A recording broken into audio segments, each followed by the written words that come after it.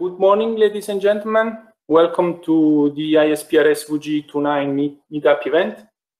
My name is Fabio Menna, and I'm a researcher at the 3D Optical Metrology Unit of Bruno Kessler Foundation in Italy. Together with Professor Mark Shortis, Dr. Panagiotis Agrafiotis, and Professor Dimitros Karlatos, we are chairing the working group 2.9 of the International Society of Photogrammetry and Remote Sensing. The working group deals with underwater data acquisition and processing for photogrammetry-related tasks and gather people worldwide with very different expertise, but the very same passion for the underwater world. Today is the United Nations World Oceans Day. This year theme is the Ocean Life and Livelihoods, and I believe that being here together, it's a nice message from our side. Another opportunity for us to raise the global awareness about the ocean. As you may also know, the 2021-2030 is the decade of the ocean science for sustainable development. We absolutely need to strengthen the international collaborations and team up to provide tools to scientists and anyone involved in studying and protecting our oceans. That's why I'm very happy to announce that we got almost 70 registrations from 21 countries and 33 speakers. 34 yesterday, we got a new one. That was a very enthusiastic response from your side, and I wanted to express my gratitude to all of you. I know that everybody had a very full agenda, and nevertheless, you did anything that was possible to take part actively in this event. So a big thank you to all of you. As most of you know, the ISPRS has more than 100 years history, and for those who didn't know that, it would be even harder to think that at that time, 100 years ago, photogrammetry was already a mature technique with 50 years history behind. There were no digital cameras or computers at that time, and other optomechanical solutions were used. The potential was huge, and cartographers, architects, archaeologists, engineers, and many others understood that it was necessary to team up in a scientific community to make photogrammetry the technique we know today. So on behalf of the working group officers, I hope this event may, and many others in the future, will start new collaborations and new scientific outcomes. I invite you to team up in a collaborative way, brainstorm together, share ideas, and continue to innovate the world of photogrammetry as this has been done for more than a century. Therefore, I invite you to publish, consider the ISPRS channels from the conference proceedings. If you see here the very top of the slide, to the journal and the open journal, and you can check the link in this slide. I will share this info later on during the meeting. Also, as we are a very active community, I would like to remind you that there are also some other events, as well as special issues from members of the working group 2.9 running at this very moment that you may want to consider. If you are interested, I can also share this information to you all at the end of the meeting. Now, I think we can move to a few instructions for the meeting. The agenda is very full of very interesting presentations. We have divided the day in 3 sessions, each of 40 minutes, 30 minutes presentations, and 10 minutes of a question and answer. I kindly remind all the participants to keep their microphone off, except the speakers, of course, when it's their turn. We will use Google Meet chat only for technical communications and the Slido platform for interactivity purposes. When making a question, please address it to a specific speaker, because we will group together as a few presentations. Then it would be probably difficult sometimes to understand the question to whom was addressed. So I think we could try to make the test an icebreaker test. I would say I don't know if you managed to join this slido.com on your mobile phone or on your laptop. I would then stop presenting here, and I would present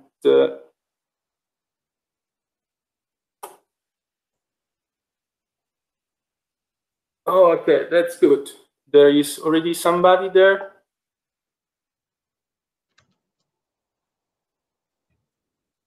I hope you can see this blue slide. Yes. Yep. And then we can start with the first poll. So the first poll is a multiple choices question to you. What is your main areas of expertise? You can choose many of them if you like. Let's see how many of you are connected. 2 people, 3, 6, and so on.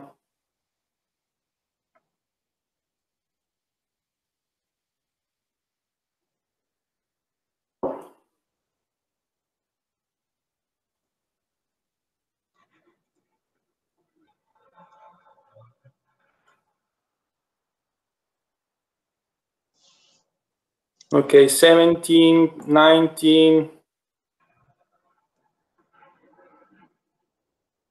Okay, that's quite a good.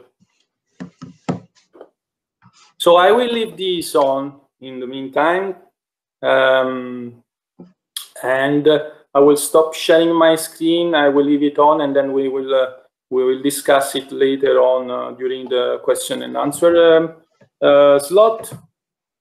So before I would move to the first speaker,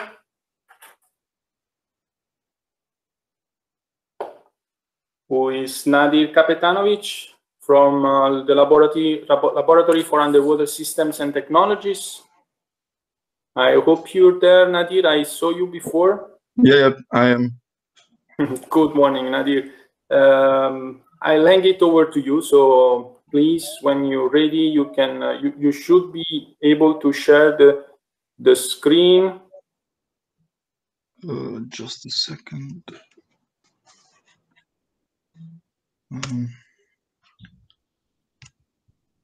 Nadir is gonna give a pitch presentation on the group activities of their laboratory at the University of Zagreb. Okay, so do you see my screen now? Yes, I do. Okay, great. Once again, hello everyone. I'm Nadir Kapetanovic, and as Dr. Fabio kindly introduced me, I'm a PhD student at the Faculty of Electrical Engineering and Computing here in Zagreb, Croatia. So our laboratory for underwater systems and technologies was founded basically 10 years ago, but its traces could be traced back 20 or even 30 years back by now Professor Emeritus Zoran Vukic and our current team lead, full professor Nikola Mišković. So the consistency of the team is that there's 13 or 14 of us since it's constantly changing. There are 2 senior researchers as well. Fausto Ferreira, our colleague here, is also joining us. 6 PhD students, 1 project management staff, and also 3 technical staff for all the mechanical engineering and electronics. So what do we do? Basically, we're a robotics laboratory. So we're developing algorithms for navigation, guidance, and control, robot diver or human-robot interaction, multi-agent systems, and heterogeneous fleets of robots, whether they're surface, underwater vehicles, remotely operated vehicles, etc. Also underwater perception, where photogrammetry in a way comes into play with the sensor fusion, image processing, but also sonar image processing. What we're most proud of actually is the vehicle design, since we have multiple vehicles which are built basically from scratch in-house in our lab, as well as the newly developed activities in the field of Internet of Underwater Things. So our equipment consists basically of many, as I mentioned earlier, diverse types of underwater and surface vehicles. For example, we have two remotely operated vehicles with which we mostly do the visual inspection and the preceding photogrammetric post-processing.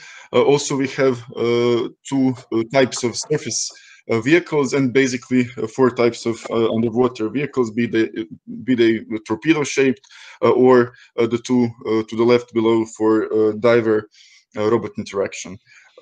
From the sensory standpoint, we use HD cameras as well as various types of sonars, as I mentioned earlier.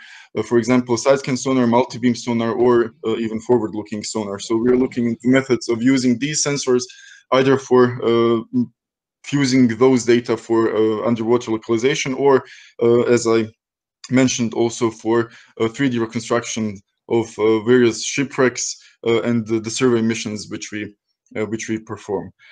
So on this note, we had a successful BlueMed project together with our colleagues from University of Calabria, led by Professor Fabio Bruno.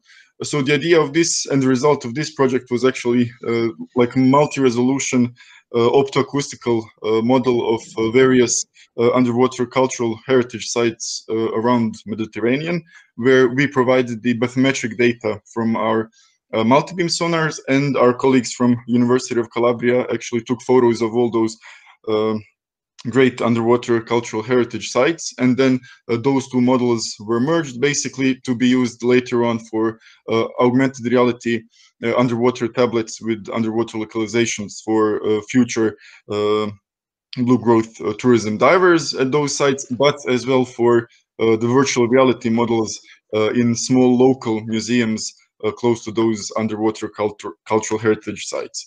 The current project, which partly deals with photogrammetric challenges, is actually a Hector project, which deals with heterogeneous robotic system for autonomous inspection missions in viticulture, but also mariculture.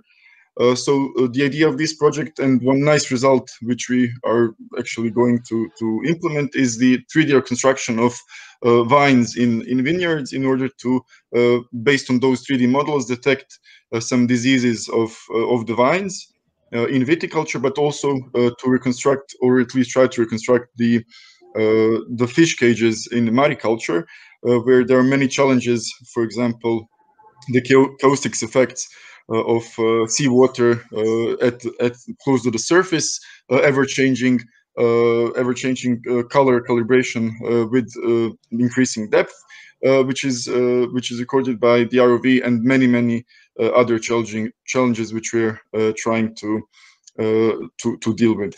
So one of the nice outputs of our lab is also the international workshop named Breaking the Surface, to which I would like to invite as many of you to participate, since it's a interdisciplinary marine robotics workshop, but based mostly on applications. So I think that the application of photogrammetry for underwater world is really important and quite challenging as well. So yeah, it would be really nice to see as many of you participating this year, at least as guests, or even having a lecture there in Biograd na Moru, as traditionally this year for the 13th time in a row. So this was a short pitch of our lab, and thank you for your attention. Thank you, Nadir. Thank you very much for your interesting presentation. Lots of interesting robots, interesting ideas there. I would move to the next speaker, who is Professor Mark Shortis. Please, Mark, whenever you're ready.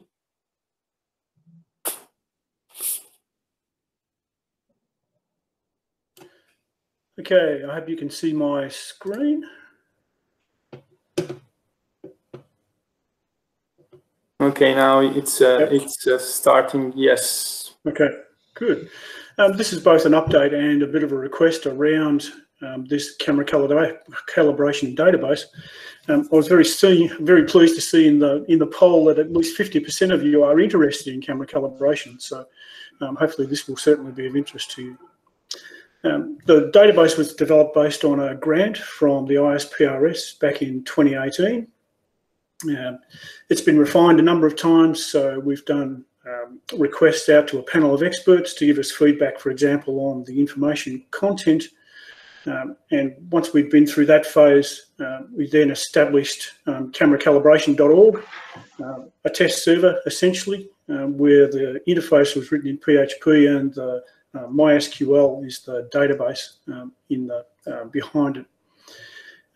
It's currently populated with about 70 examples of camera calibration projects.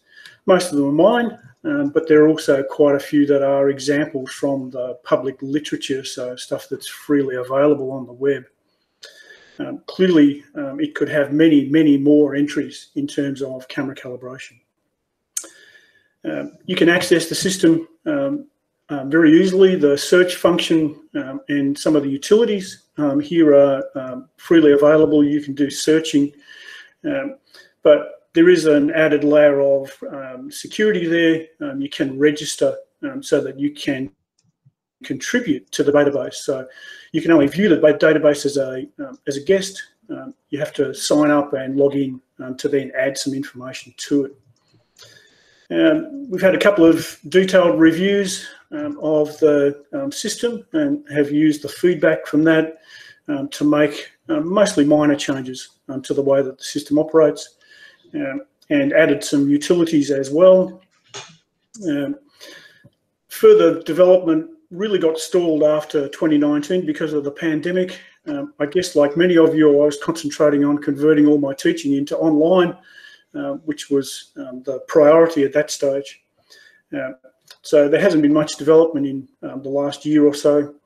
The next steps here are to transfer this database and the PHP code across to the ISPRS servers, which run Microsoft SQL, and then start promoting the database to the photogrammetric community. This isn't specific around underwater work, but certainly there are some fields in the database about underwater aspects of calibration, and certainly that area could be expanded. But my priorities have changed. I'm now an emeritus professor. That means I'm getting old, and it's time to have some younger people pick up these types of projects. So I'd be really interested if anyone is interested in taking over this project of advancing it some more, adding in more data, refining the database, and then in particular promoting it to the broader photogrammetric community. So if you are interested, then I'd be very keen to hear from you. Please just send me an email. Thank you, Fabio. Thank you, Mark.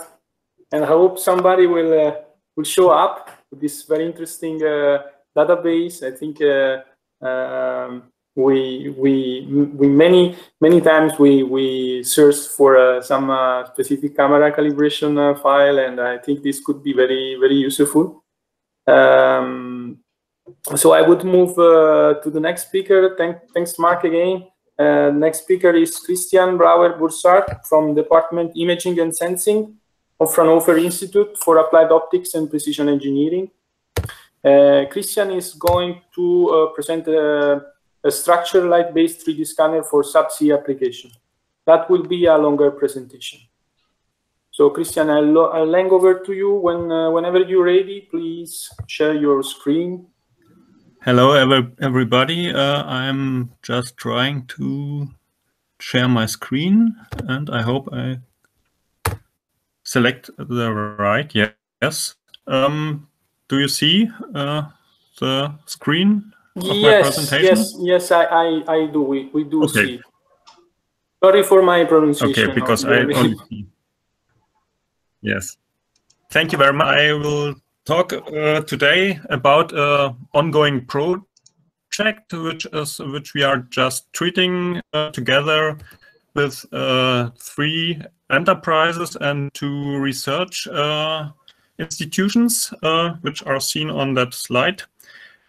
The project is funded by the German Federal Ministry for Economic Affairs and Energy over the PTJ organization. And what we what we want to do is to develop a 3D scanning system for the purpose of inspection, repair, and maintenance tasks at technical facilities and structures like pipeline systems, wind turbines, anchor chains, and similar structures underwater until a depth of 1,000 meters. So it should be subsea available. For these inspection tasks, exact 3D data of the current objects are necessary, and we try to deliver these 3D data in a new quality which has not seen before. So our general goals for the systems is that it should be connected with a ROV, and that is in the sketch on the right side to be seen. The gray box should be the sensor system, and the orange one the ROV. And what we like to achieve is that no preparation of the scene should be necessary. We try to achieve a high measurement accuracy, which means lower than a millimeter, and a high object resolution. The measurement should be performed in movement of the ROV until a scanning velocity of 1 meter per second, and continuous data recording and real-time building up of a 3D model of the scene should be achieved. The measurement volume size should be about 1 square meter in the area, and in the depth half a meter, or maybe if we achieve more, then it should be a little bit more. The typical modus of the spatial resolution is about 1 millimeter in the object space, but we can use the double resolution. We will record until 900 images per second. That means that we can produce a 3D data rate until 60 frames per second. Not all applications, but for those where fast velocity is and where we need a lot of overlapping surface regions. So yes, I already told about the application depth of 1,000 meters. What is or what systems are available until now? There are used systems on the principle of photogrammetry, which provides high measurement accuracy, but needs a very high temporal effort to prepare the scene and to make the photographs and to to analyze them. Another methodology is a laser scanning, which is very fast and can cover large measurement volumes, but it's not so precise as we try to achieve our measurements. And another method is ultrasound techniques, which is very uncertain, and the same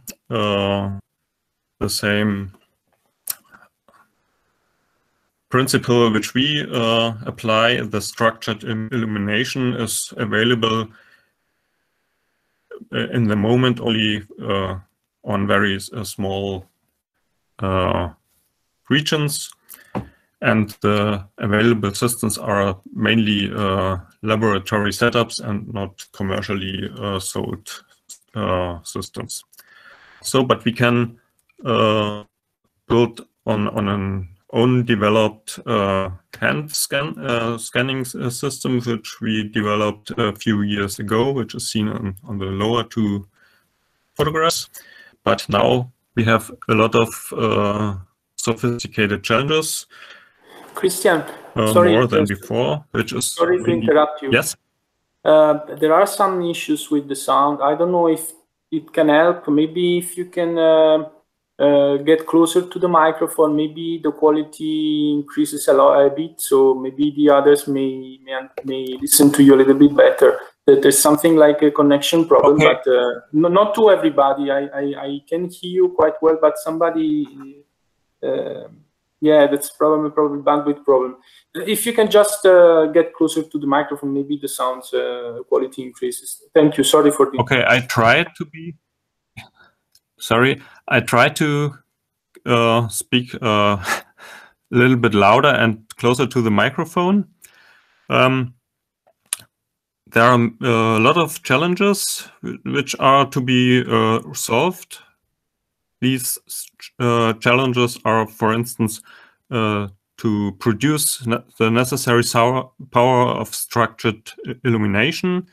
Then, if you have some such large volume of light, it means also heat. So we have to cool the whole system. We have to overcome scattering effects in the image analysis.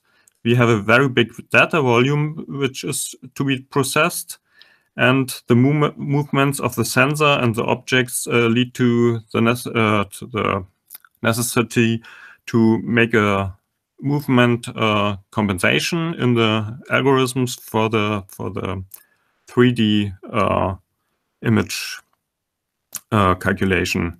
So we have to merge the data for the final model of the scene, which should be also presented few moments after the recording. And yes, and last but not least, the calibration of the system to achieve very accurate results is a big challenge. So I want to you about the current state of the system. We have realized a laboratory setup in the air, which has not been until now. It consists of 2 monochrome cameras for the measurements, 2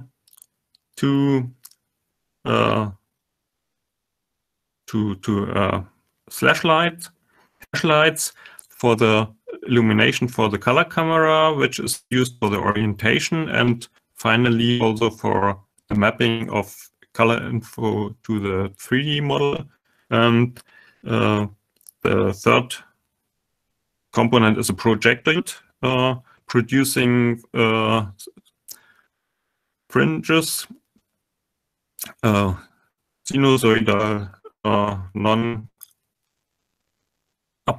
sinusoidal fringes, and the gobo system, and inside the housing of the color camera there's also an EMO for estimate the velocity and to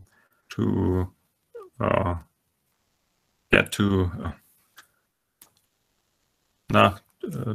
record the position, the trajectory of the movements.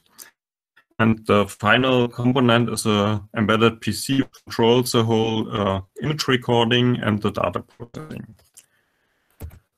So for the calibration and 3D calculation of the surface points, we use an extended pinhole model with consideration of ray refraction, and we constructed a new calibration method which uses air calibration and few underwater measurements for extension with a underwater components of the calibration that can be seen or read in a publication which is from the last year.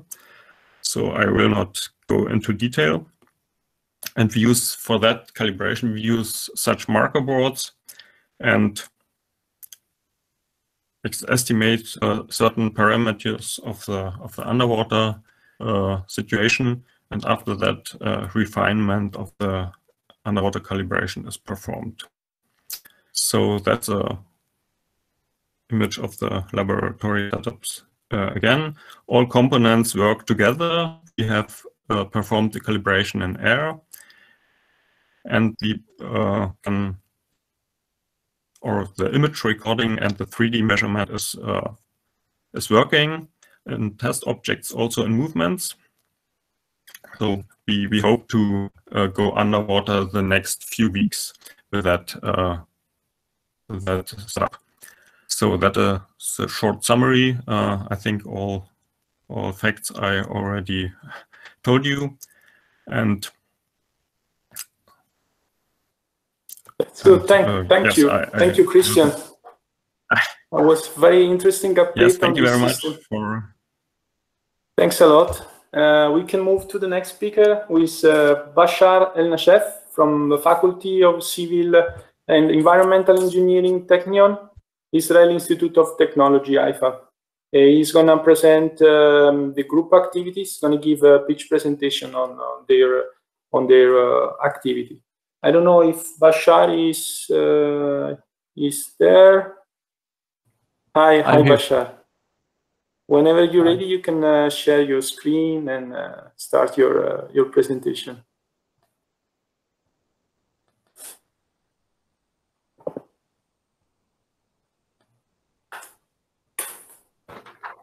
Okay. Good morning. My name is Bashar Elnashef, and I am a PhD candidate under the supervision of Professor Sagi Filin in the Photogrammetry and Laser Lab at the Technion Institute of Technology. What triggered our activities at most was a joint project with the Marine Technology Department at the University of Haifa that revolved around an AUV. And so we started with the development of camera models for imaging through refraction. So we started with flat refractive systems and identified the direct solution, which is also linear and allowed for improved accuracies both for pose and system parameters. We then extended this to the thick layer case for deep sea applications and gained a more complete system modeling. Then we turned to the two-view problem and realized that because of the axial nature of the system, the baseline can be estimated with no scale ambiguity, and a Euclidean reconstruction can be performed with no scene knowledge whatsoever. One application of this is the ability to detect, segment, and reconstruct while eliminating motion within a dynamic scene. And moving on to ongoing activities, one element is the integration of system modeling, of calibration, pose estimation, and centering of a hemispherical port with radiometric image enhancement by utilizing the point spread function of the system, for example, and which is something that can be learned also.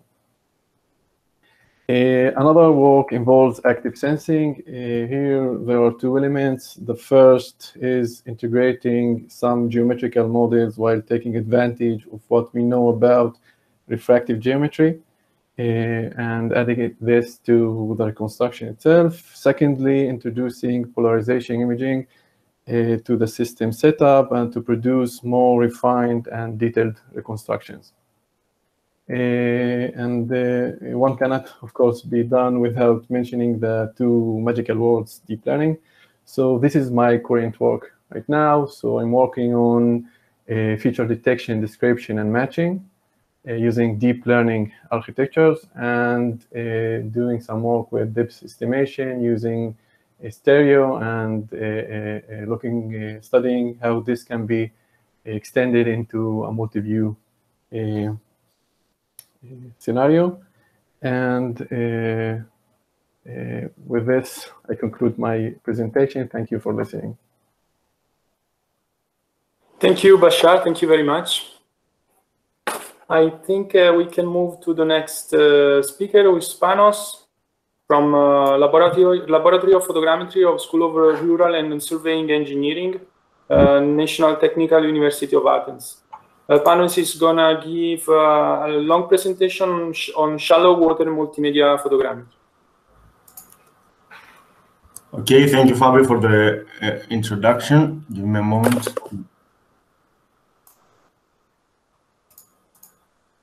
Oh, for some reason, I cannot make full screen of my presentation. I don't know. Can you see my presentation now? Yes, it's a bit small, but I mean, I can manage to see it. Give me a moment, please. In the meantime, the participants may want to ask questions in the related tab of the Slido, as Erika and Mark did already. Mark was mostly was a comment. Erika also already asked 2 questions. If you have any, of course. Okay, so may I start? Yes, please. Yeah, I apologize for this delay. So my no name problem is at all.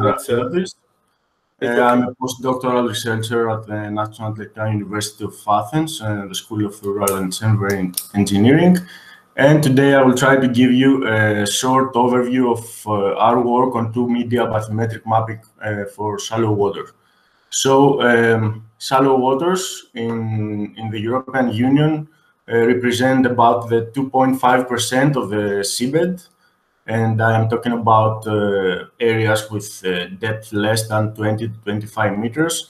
And even it is a really small area, it's really important for navigation, construction, mining, tourism, lately marine litter detection, marine animal forest mapping, and especially in the Mediterranean for cultural heritage mapping.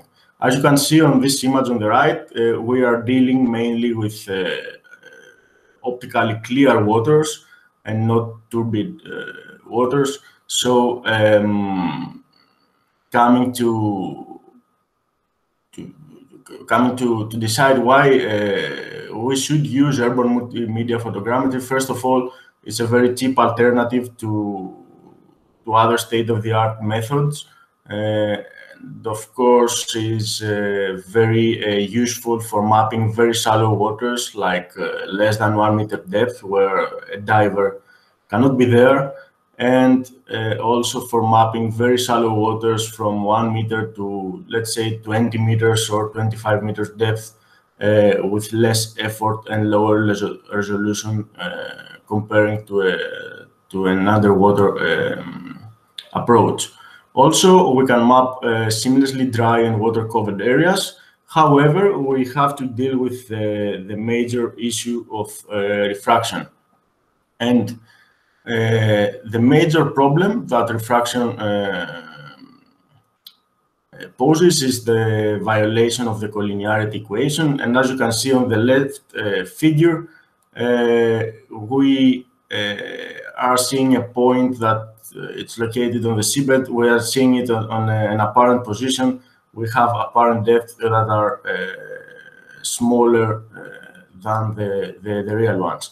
On the multiple view geometry, on the contrary, we are having many intersections based on the stereo pair, so we are getting a lot of noise on the point clouds, except of the apparent depths. Now, coming to the correction basics, of course, we cannot ignore the effects of refraction, and we have to correct those. And there are very mature methods in the literature, including analytical correction, which are modify the collinearity equation, image-based correction, which these methods are reprojecting the original photo to correct the water refraction. And lately we are having methods based on machine and deep learning models. There are some of them that they are learning the underestimation of the depths, and they can predict the correct depth knowing only the apparent one, and they are working on point clouds or DEMs. And there are some more recent ones that depend on deep learning models that can predict the depth based on the RGB plus information of the scene.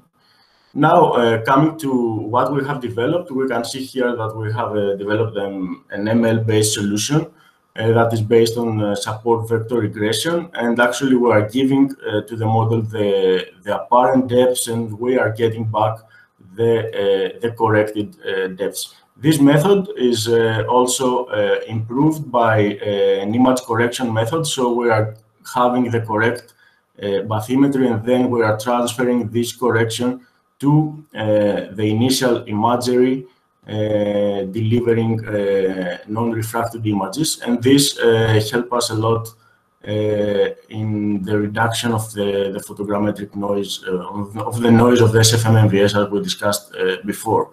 However, those two approaches pose the need for the generation of some synthetic data. So we needed to know the accuracy and the reliability of the depth. So to have a depth function, we needed to know the exterior and interior orientation of the block.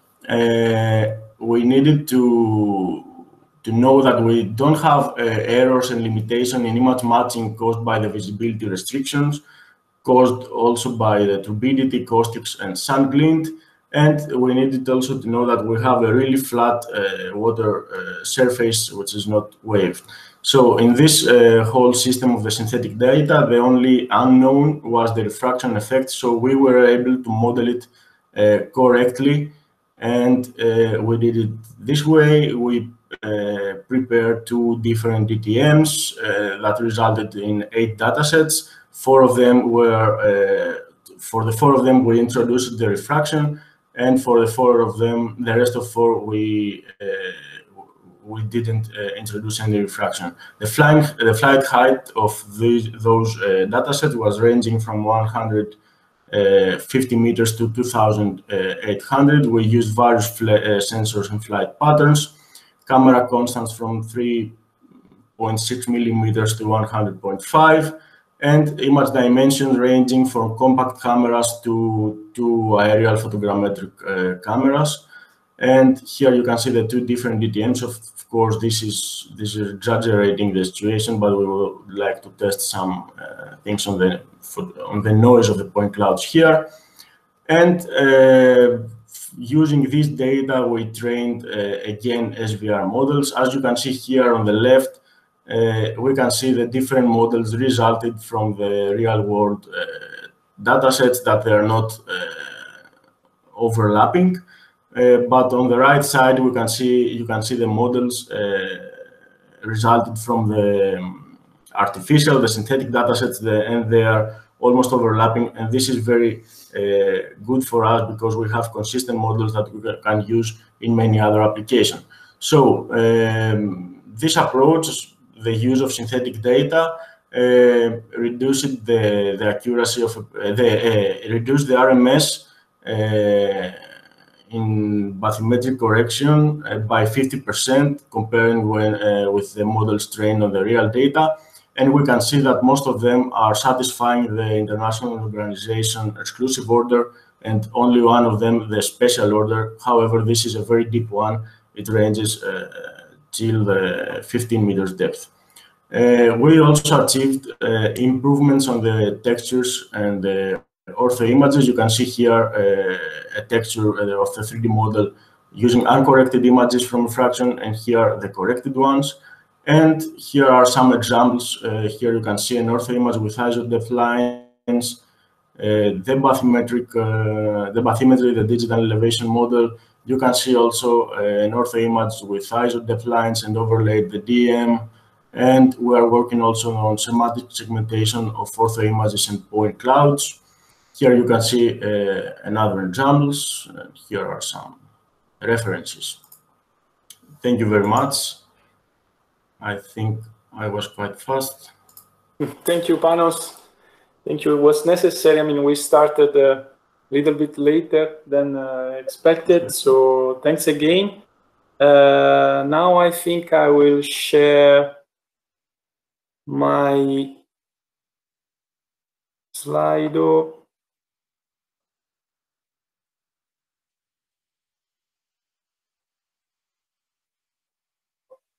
No, okay. That was the first poll. Okay, 33 persons replied, voted this poll. And we're currently 48. There are people going still joining the meeting. Some had to left.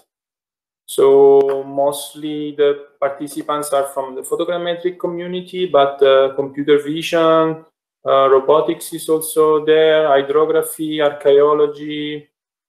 Yeah, that's quite, I would say it's quite a broad community this today. And I'm going to show the question and answer panel here. That the first one was mainly a comment from Mark, and then there is Erika who asked to Mark, have you collected many underwater camera calibrations? Are camera plus lens and housing plus port considered as a single system in the database? And okay, Mark already answered there. Yeah, there are already a few examples in the database, and yes, the optical pathway is a single system. Then again, Erika for Nadir and Fausto. How are you going to model the fishing net, which I assume is not rigid? I think Fausto is there. If you want to answer, you can switch on your microphone and answer.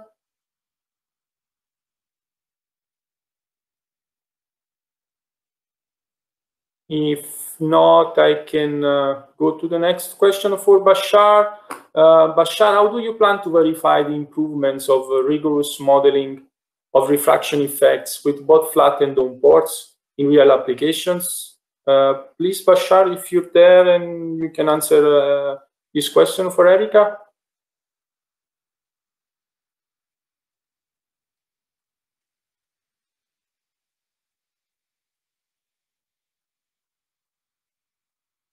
Okay, I have a question for Christian. Christian, do you plan to calibrate the system at the operative depth to consider refraction coefficient and thermal variations on the entire optomechanical system? Yes, we plan that because our refinement of the calibration should be short, and that should be applicable at the final depth of application. So we are hopeful that it functions, but we cannot say whether it will function well or not until we have not the experiments underwater. Okay. I don't know if Bashar or Fausto are still... I'm here. Okay, hi, Bashar, please. Okay, so what we do is use reference targets with known dimensions and quantify some intrinsics like planarity, collineation, parallelism, orthogonality, and length, and compare it to do it in, let's say, 3D reconstruction error, like find how well the model behaves and what kind of 3D reconstruction we are capable of obtaining. Is it clear? Yeah, I actually it was a bit low volume.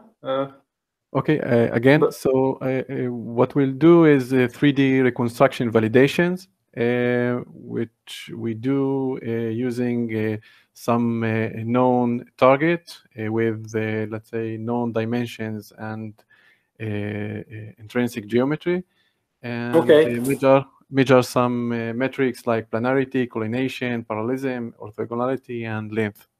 Okay. Okay. Thank you. I don't know if Fausto is there to answer, but if not, I would move to the next poll.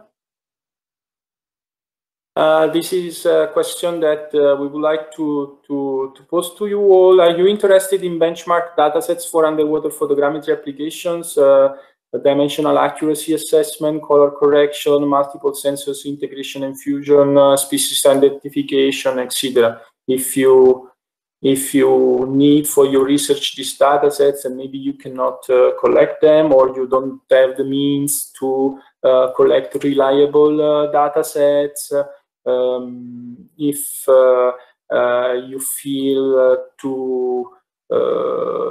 if you would like to participate in a collection of such a data set, or if you already have a data set like that, and maybe you want to share, you want to discuss with our community to see if this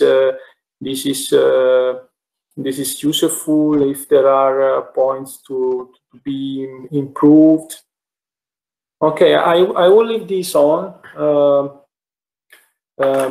You can vote till the end of the second session. Now I will hand it over to Mark Shortis, who will moderate the next session. The first speakers will be Katja Ritter and Christian Mulso from the Institute of Photogrammetry and Remote Sensing of Technical University of Dresden. They are going to present, to give a long talk on drug water image and LIDAR data acquisition and processing. So Katja, I don't know if who is gonna talk first. So please, whenever you're ready, you can share your screen. Okay, how can I share my screen? Down in the lower bar, there is leave call, and then there is an arrow pointing up in a rectangle.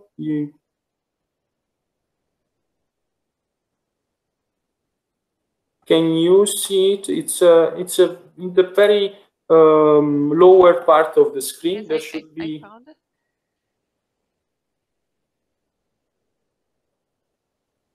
Okay. Okay, that's you're sharing. Yes. Do you see my presentation now? Yes, we can. Okay. First of all, thank you very much for the opportunity to present the current research topics of our research group. Our group is part of the Institute of Photogrammetry and Remote Sensing at the TU Dresden.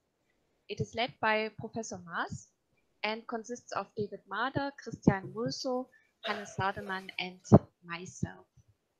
I would also like to mention our cooperation partner, Patrick Westfeld from the Federal Maritime and Hydrographic Agency in Germany.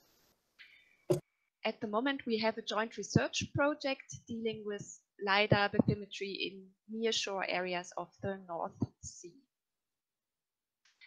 The main research topics in our group are different aspects of airborne LiDAR bathymetry, through water image acquisition, and underwater laser triangulation. First, I will talk about the airborne LiDAR bathymetry topics. Then I will hand over to my colleague Christian, who will finish the presentation. Let me start with geometric modeling in airborne LiDAR bathymetry. As you certainly know, the LiDAR bathymetry pulse propagation is very complex. To correct the raw measurement data for refraction and further propagation-induced effects, we need a geometric model of the laser pulse propagation. Conventional modeling approaches introduce certain simplifications, which affect the accuracy potential of the measuring method. Our research group developed refined geometric modeling approaches which consider the local curvature of the water surface, the beam divergence, and take into account the diffuse reflection at the water bottom. The refined geometric modeling results in an improved coordinate accuracy at the water bottom. Please find all details in our current journal paper in the PFG journal. Let's move on to the next research topic, the nonlinear full waveform stacking. As you know, airborne LiDAR bathymetry is limited by water turbidity. In water bodies with high turbidity, it is often not possible to determine the water bottom topography with standard processing methods, as it is shown in the upper figure on the right hand. Therefore, our research group developed advanced processing methods which increase the penetration water depth. The basic idea of the new processing approach is the combination of closely adjacent full waveform data using novel full waveform stacking techniques. The figure on the right, the figure below on the right hand shows the results of the extended processing approach. Please find again all details in our current journal paper in the PFG journal. Now I come to the last ALB topic, the water turbidity estimation. In our research group, we developed a novel approach for turbidity derivation. The basic idea is the analysis of the signal decay, which represents a measure for water turbidity. The full waveform analysis is applied to a combined waveform signal resulting from a voxel-based data representation. Compared to conventional point-wise turbidity estimation methods, a higher degree of automation and an area-wide estimation, turbidity estimation at much higher spatial resolution can be achieved. I will present the methodology at the ISPRS Congress and invite you to attend my poster presentation.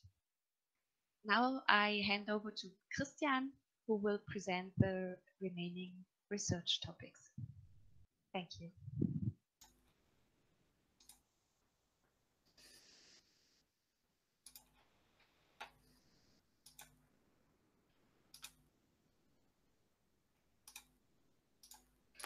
Okay.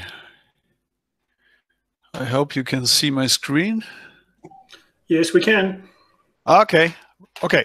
Let's come to the next part. If you have applications in underwater area, then you have to deal with refraction.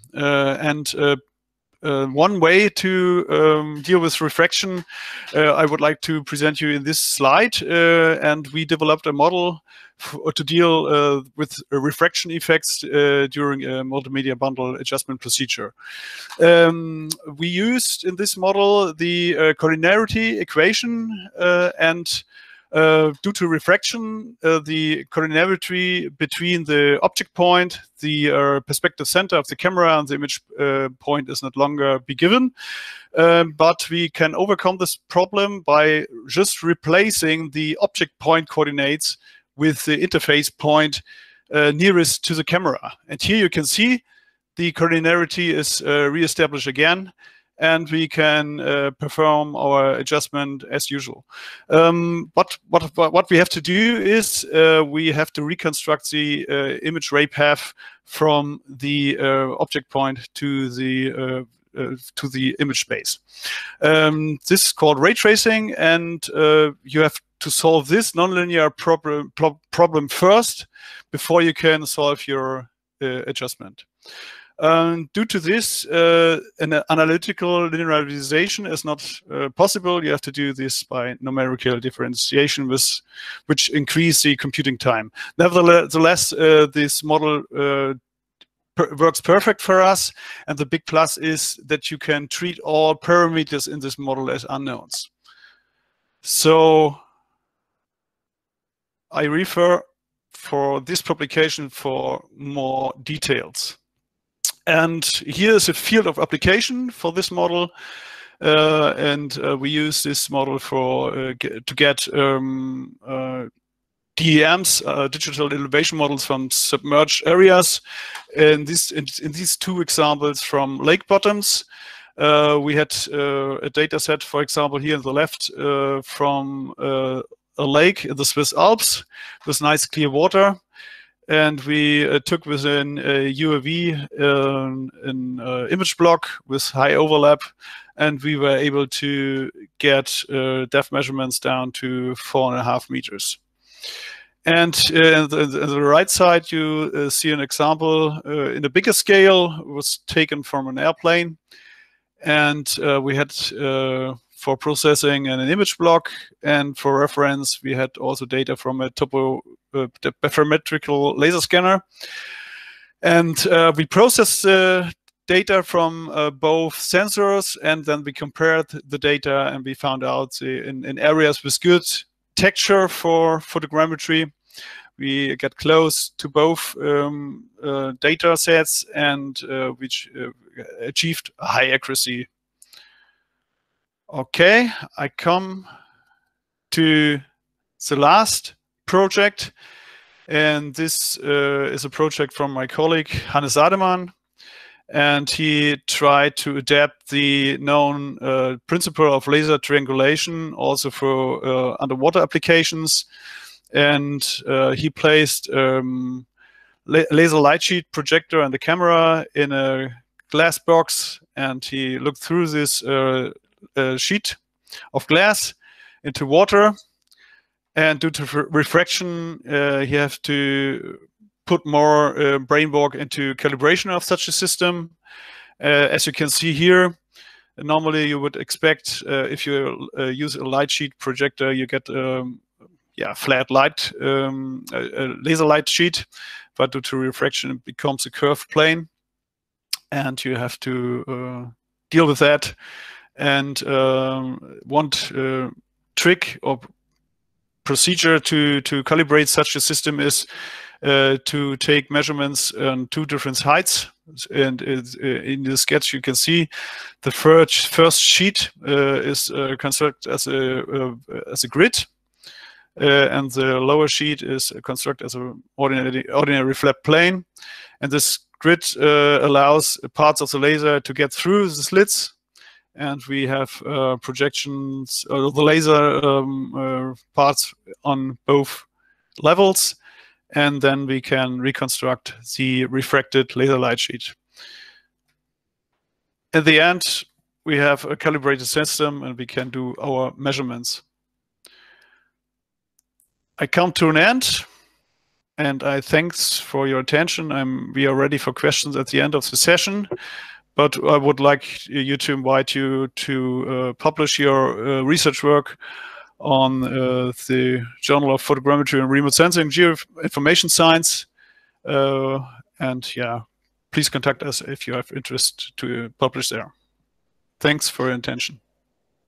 Thank you, Christian and Katja. I appreciate the contribution.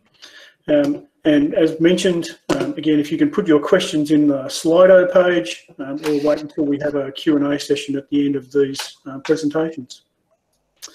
Okay, our next presenter is Kimon Papadimitriou. Kimon is from Thessaloniki, and he's going to talk. He's going to give a long presentation. So, welcome, Kimon. Good morning. Give me a moment to start my presentation.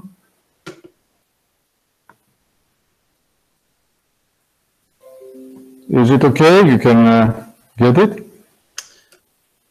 Yes, we can see it. Perfect. So,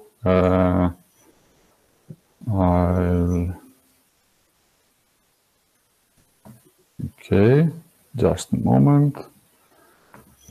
Okay, good morning to all. My name is Kimon Papadimitriou, and I'm teaching at the School of Rural and Surveying Engineering at the Faculty of Engineering at Aristotle University of Thessaloniki. As a diver and being a scuba instructor and with a background in mapping and topography, I'm leading the activities of the underwater survey team at the Laboratory of Topography. And today we'll present in short the Science Diver project, a less technical presentation in the context of this meeting. Well, the data that derive from underwater surveys are essential for a wide range of disciplines and applications that are related to the blue economy sector. And particularly dive-based research is considered a valuable tool in scientific progress, which is strongly associated with the knowledge for the ocean and consequently for the sustainability of our planet. While both ocean science and blue economy rely on researchers and professionals with advanced cross-sectoral skills, the existing frameworks for the qualification and recognition of scientific diving is not harmonized neither in Europe or in a global level. From another aspect, young people deserve to be informed for the blue career opportunities, and students should have the options to follow a training path towards the sea, and researchers or professionals require the appropriate qualification to advance for their advancements in the decade of ocean science for sustainable development that is we are already running.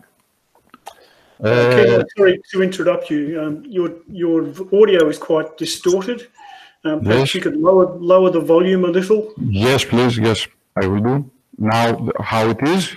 Does it better? It's about the same, so maybe a little less. Less? Yes. How it is now? That's a little better, I think. So yeah, that sounds better. I'll try to speak not that loud. Maybe. Please give me a signal if it is something that I can make it better. Okay. No, that sounds better. Please keep going. Okay.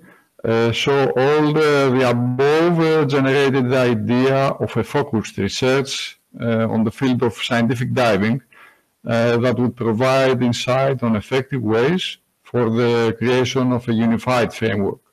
And the project Science Diver, cross-sectoral skills for the blue economy market, started in November of 2019. And it is a joint effort of 3 universities, the Aristotle University of Thessaloniki in Greece, the University of Calabria in Italy, the University of Stuttgart in Germany, a research institution Dan Europe in Malta, and 3 companies representing the advisory maritime industry. It is Atlantis Consulting in Greece, Envirocom in Germany, and the Marine Cluster in Bulgaria. The project is founded by the European Maritime and Fisheries Fund under the Blue Economy, Blue Careers Call, and its main objective is to support the blue and smart cross-sectoral skills in order to meet the needs of the labor market of the blue economy. And also this project is supported by the Confédération Mondiale des Activités Subaquatiques, the European Underwater Federation, and the Professional Association of Diving Instructors. Now, the project targets to offer standardized training and career pathways to diving scientists within the European Union. And its main objectives are the fine-tuning of policies regarding training, career paths, and professional acknowledgement, raising awareness of the youth on the potential of scientific diving, building capacities of scientists, raising awareness of policymakers and organizations, the development of a network of factors between higher education, diving associations, industry, and national or European public authorities or professional associations, and the provision of an ICT supporting tool for the above mentioned objectives. Now the project includes 3 main phases. Initially is one for the mapping of the landscape and the assessment of the needs that is being done with surveys and meetings. There is another one for the development of the tools for the promotion of the project objectives, and these include the operation of a Blue Careers platform and the preparation of a training manual and the course outline for scientific diving. And lastly, it will be a testing phase with the performance of a pilot training program and the provision of roadmaps at 5 focus countries in the European Union. Now,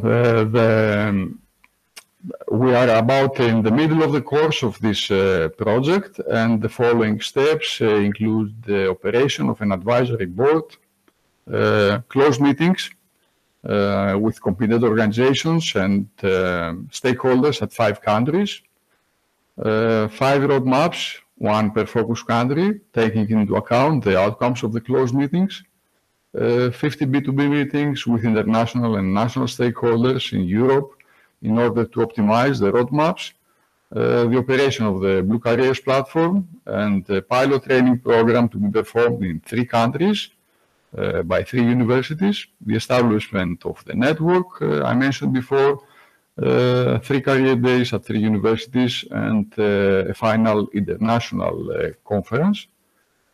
And just to conclude in this effort, the development of a scientific diving framework for the training, legal and professional matters, it is not just a way to enhance reciprocity among existing frameworks, but more importantly to advance the scientific diving in general. For that reason, we already work in the establishment and operation of a pan-European advisory board with an independent legal status that will drive the work already have been done so far during this project, after the end of this project. And one direction of this work targets to the development of ISO standards for scientific diving training, while the other to the development of a European directive as a common base for the harmonization in legal context in European level. And something to mention about all this effort,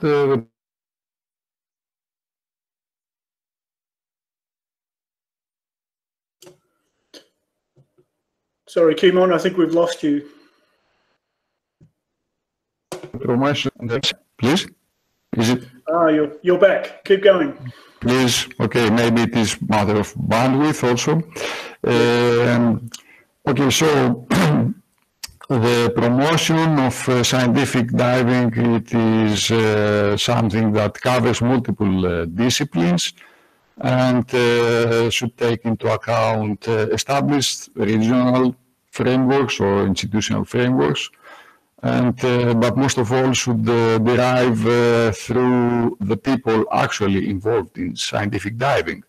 It is indicative that in our project are participating individuals from a wide range of disciplines and fields of activity: archaeology, biology, communication, media, consulting, dive training, ecology, education, engineering, informatics, oceanology, oceanography, research, and all related to the blue careers, blue growth, the blue technology, diving safety, marine and freshwater biology, or other underwater sciences. So I would like to thank all my partners in this project and the attendees, and the organizers of this meeting. So after this event, you can get in contact with our project through our website, by email, sending or the social media. I will be happy to answer in any of your questions. Okay, thank you, Kimon. Again, we'll have a Q&A at the end of the presentations, or again, you can type your questions into the Slido interface. So thank you, Kimon. Thank you. Okay, our next speaker is Andrew Woods. Andrew is from Curtin University in Perth, and Andrew is going to talk about the Sydney Cormorant project. Andrew. Thank you, Mark. Let me see which window I should be. Yeah, there's a little screen icon down the bottom. Yeah, I'm just trying to make sure I select the correct one and not sharing you my email. All right, let me know when it comes up. It should be there. Yeah, it's just coming through now. Yep, we can see it. Good. Okay. Well, thanks for the opportunity to present. This will be very short and sharp. This is about some work we've been doing reconstructing 3D models of shipwrecks, specifically 3 different wrecks. Oops, let me advance the slide. HMAS Sydney II and HSK Cormorant, which sank off the coast of Western Australia in World War II, and also the Australia's first submarine that was lost off the coast of Papua New Guinea in World War I. In 2015, we conducted the survey of the wreck sites of HMAS Sydney II and the HSK Cormorant. We took 2 deep water work-class remotely operated vehicles down to the 2 wreck sites, about 200 kilometres due west of Shark Bay off the coast, in 2,500 metres of water. The 2 underwater vehicles were fitted with a custom lighting and camera system. So about 3 kilowatts of lights producing about 200,000 lumens. 14 digital still cameras across 2 vehicles. Several high definition 3D video cameras, a ton of cable and interface boxes, and a frame that could lean forward, and all that was doubled. So after 4 days of surveying the 2 wreck sites, we had come back with over 500,000 photographs, about 300 hours of high definition video, constituting about 50 terabytes of data. So this was some of the initial processing of those results. And I was actually thinking this actually might be a useful benchmarking data set if people are interested in this particular data set here. So this is probably about 1,000 images or maybe more of an item that broke off the wreck of HMAS Sydney. It's a high altitude director tower or rangefinder. So the big job that we're working on at the moment is the data processing. With 500,000 images to process, there's a lot of data to work through. We've been using the Pawsey Supercomputing Centre, which is one of the most powerful supercomputers in the Southern Hemisphere. It's currently receiving an upgrade. We've used about 6 million core hours of processing on that machine to date, and we're aiming to produce extensive and detailed 3D models of both wrecks and debris fields. This is some of the most recent results of this. This is just a point cloud, so it's an intermediate stage of the processing. But this is the superstructure of the Cormorant. It's about 45% of the wreck was remaining after a large explosion of its store of sea mines. And this has been developed from about 50,000 images. So as I mentioned, this is just an intermediate stage of the processing, and after this we'll have to do the meshing and the texturing as well. But this is the first chance we've had to see such a large portion of this particular wreck all as one object, and it's certainly a fascinating view to be able to see this. Visualizing these kinds of data sets, I'm manage a facility called the Hive. My name probably comes up as the Hive because I realized Google logged me in as the Hive account. And in the Hive, we have this large wraparound 3D projection screen, 3 meters high, 180-degree field of view. Petra's on the right, I'm on the second right. And yeah, so we're able to fly through those 3D models. We can also view that content in a virtual reality headset, and we can also 3D print some of the items as well, and that's that same high-angle director tower. So I think that's my 5 minutes, and just an overview, but thanks for your time. Thank you very much, Andrew. There are some impressive statistics. Okay, we'll keep moving. Our next presenter is Petra Helmholtz, who is in the photograph, in the image there. And Petra, again, is a short pitch presentation talking about some coral reef mapping. So, Andrew, if you can stop presenting, thank you. And Petra, if you can turn on your screen, please. Thanks, Mark. I tried to share the screen. Let's try if it works. Here we go.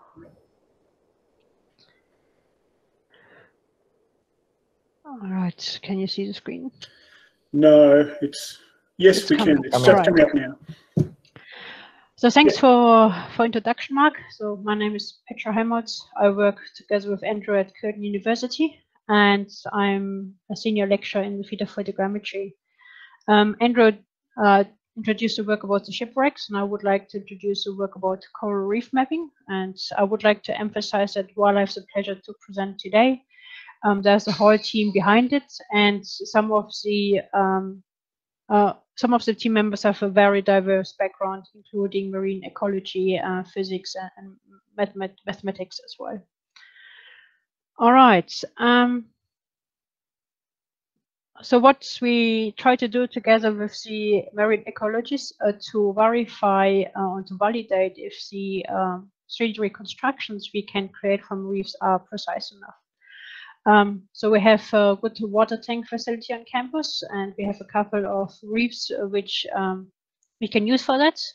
So that's it's one of the small validation tests where a student tried to 3D scan reef structure using an Arctex Space Spider camera, which is precise to around 25 microns. And we compared the coral reef structure we created based on the reference sensor of our photogrammetry, and could basically validate for the marine ecologists that we can achieve the precision and accuracy they require. We have done a couple of tests regarding the finding the best set of images, best number of images, and control as well. And if you're interested, I'm happy to provide with more information about this later on. That could be benchmark tests as well, because while we have a very precise model of the reef existing.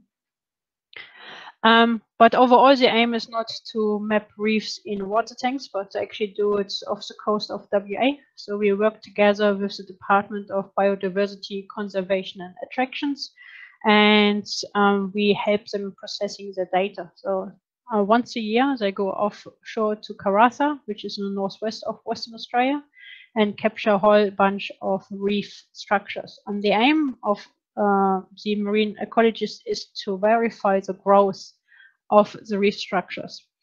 So we were able to process the first data set. We're waiting for the second data set in order to validate if we can detect the growth rate. While we work together with marine ecologists, it's very important that we find optimal paths for calibration. For example, to put a calibration frame always in the field of view of a reef is not practical. So we try to work together to find the best in-water procedure so we can still achieve the accuracy we need for the analysis, but without the impact the work of the people in the field too much. For example, if you just see to the top right corner, we have this text, the yellow text, which we can use as ground control points, but it takes them around 1 hour to put one of the texts into place, because the lovely reef around, or the rock structure around, is based on iron ore, like lots of things in WA, and it just takes ages for them to do. Then we have a couple of side projects as well, which is related to the ROVs, for example, Blue Robotic ROV. I know that there will be a number of talks tomorrow.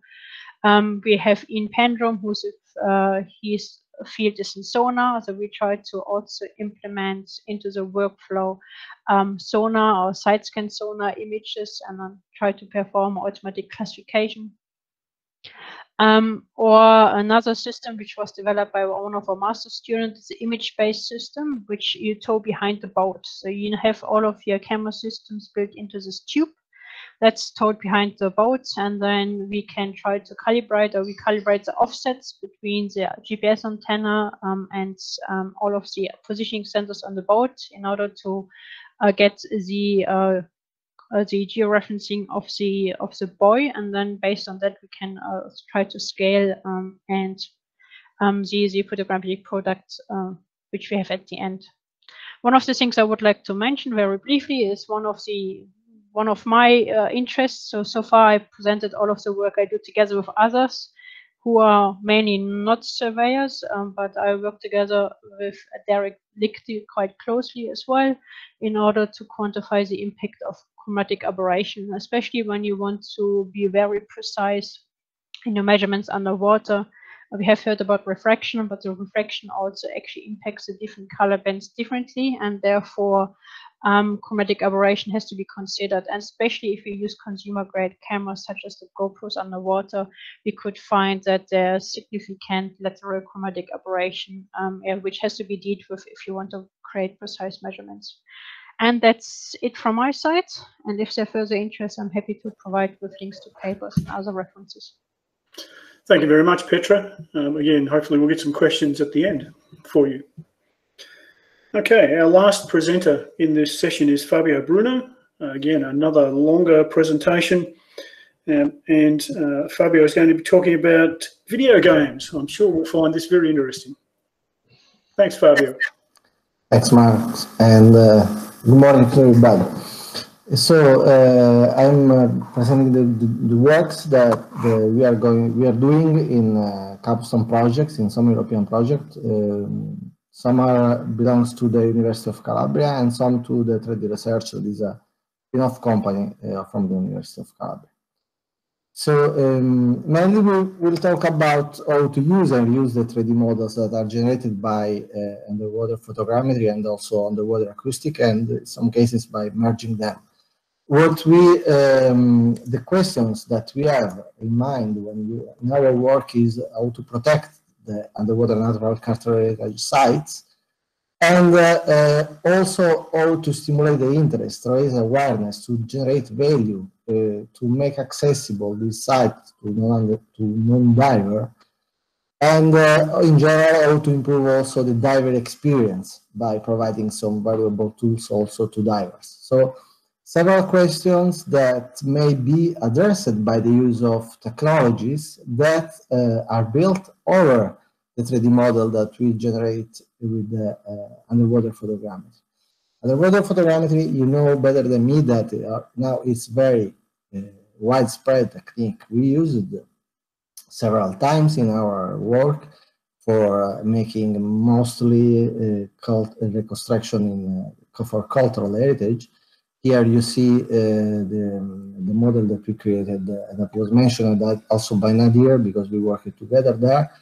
That for the Bloomed project, it was a classical shipwreck with thousands of amphora, and we may create very detailed model as most of the, let's say, researcher and also photogrammetric user, I will say, in this area do. Another case, let's say, case study is for this modern shipwreck that was a bit challenging for the depth and for the particular, let's say, structure that required some attention in planning the dive. But at the end of the day, the result was quite good also thanks to, let's say, to the post-processing, obviously, that the modelers, the graphic designer do on the result of the photogrammetry.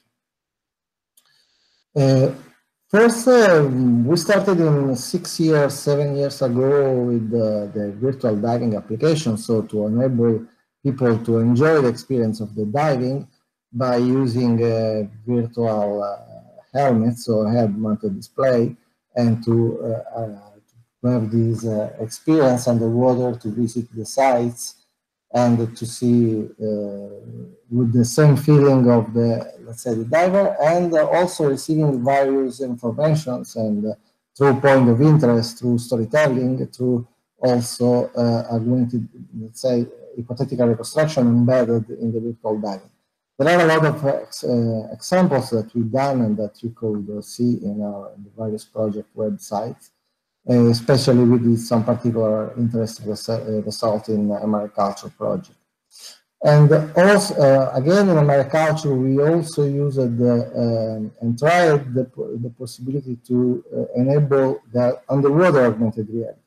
Thanks to underwater tablet connected to acoustic localization system, and also using visual inertial odometry, we developed and tested one of the first cases of underwater augmented reality that was that enabled the diver to see their position on the map, to collect it, to have information from the point of interest, and also to see the hypothetical reconstruction of the ancient remains. In that case, we were in Baia, that is a submerged Roman city. So the people are able, because the system is in action there, the people are able to see how the villa appeared in the past thanks to the tablet through, let's say, an augmented reality interface. So looking around with the tablet, you see the various, the reconstruction from the various points of interest in a, let's say, interactive way. And this underwater augmented reality concept is something that we are still promoting and working a lot and trying to put in future projects because there are a lot of potential in different case studies, different not only for divers and various kind of shipwreck and structure, but also for snorkeling. It may be also for biological, let's say, naturalistic diving, where it could be also combined with artificial intelligence to provide information about what you are doing. Finally, another use of the 3D models is something that is very exciting for us, that is the development of this game that is available for free on the store. This is for mobile, smartphone and tablet, mobile device.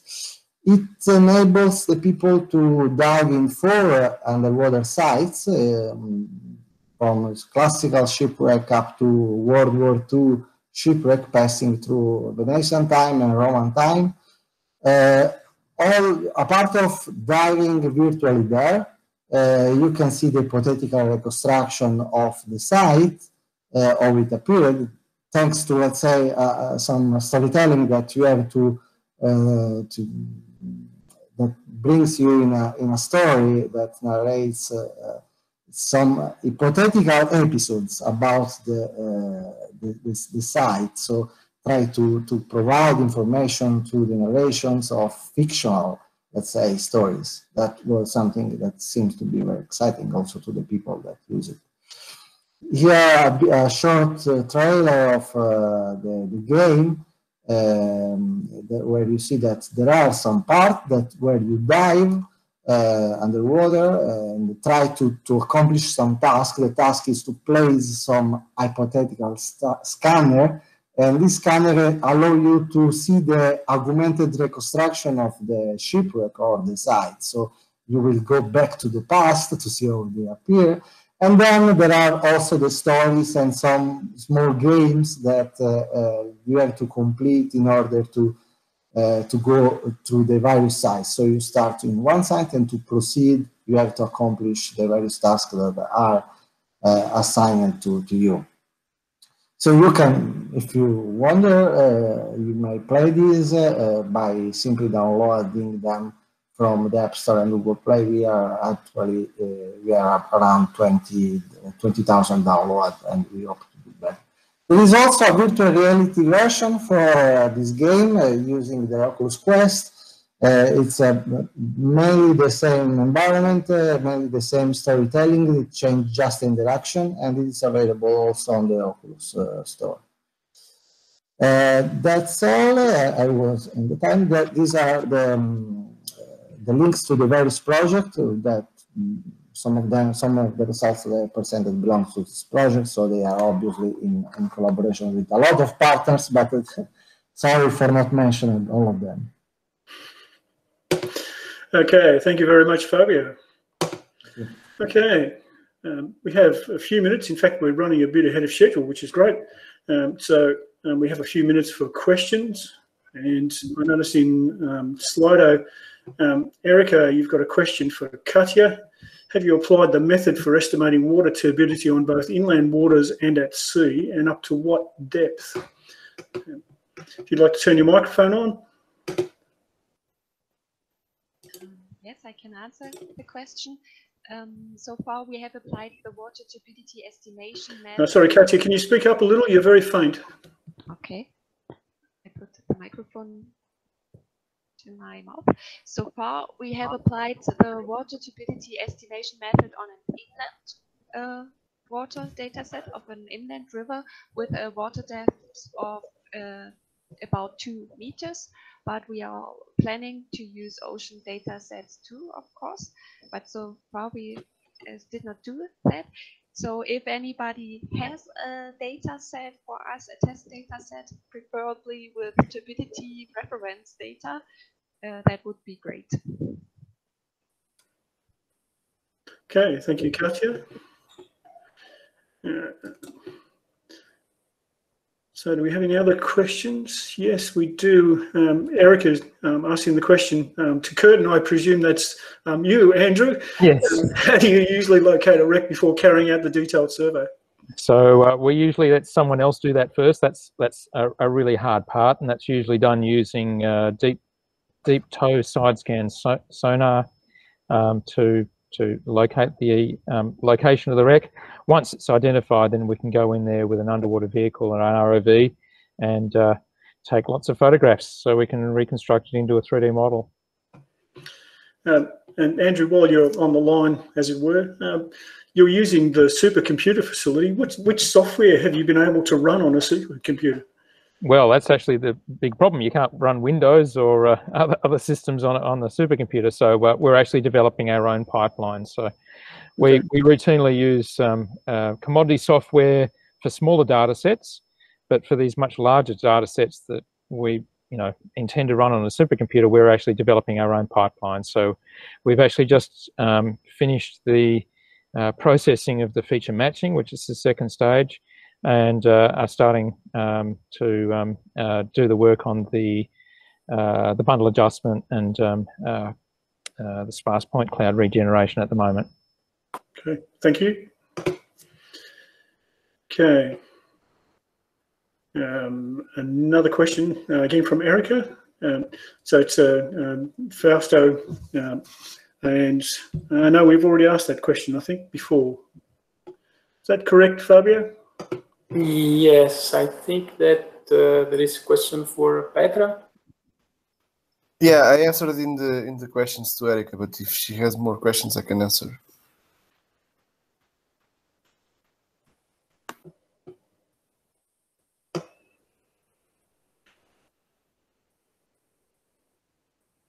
There is a question for Fabio Bruno, I think. Yeah, I see it from Erica. So yes, we tested the system underwater. There is also a paper published. I will post the link on Slido, so if someone interested can see it. The feedback are quite good. We are impressed of, let's say, how easy it was to use it for also the first level divers, so people that are learning to dive recently, let's say. And what we feel about very much at the beginning was the size of the tablet, that is quite big, but since it is almost neutral, they are able to manage it with one hand, and so this doesn't create any particular problem. We changed we refined the user interface for almost 2 years of research, because we did 2 years of testing in several campaigns, and at the end we made it very, very simple with just a few and easy to use functionalities that reduce to the minimum the interaction task required to the user to have the information. So maybe more details on the numbers and let's say the scores that we had in the test, the formal test that we did, can be found also in the paper. Thanks, Erika, for the question. Okay, thanks, Fabio. Okay, are there any other questions that we haven't answered? I think no. I think we answered all the questions. There is a new poll that's more or less the continuation of the previous one, and we can leave it on. And I think if Panos is ready, we can hand it over to Panos for the last session. Mm-hmm. I am ready. Okay. Okay. Panos, So whenever you want. Yeah, I welcome you to this last session for today. And the first presenter is Gottfried Mandelberger from the Department of Geodesy and Geoinformation of TU Wien, and he will talk about UAV bathymetric LiDAR. It will be a long presentation, and Gottfried, please, the screen is yours.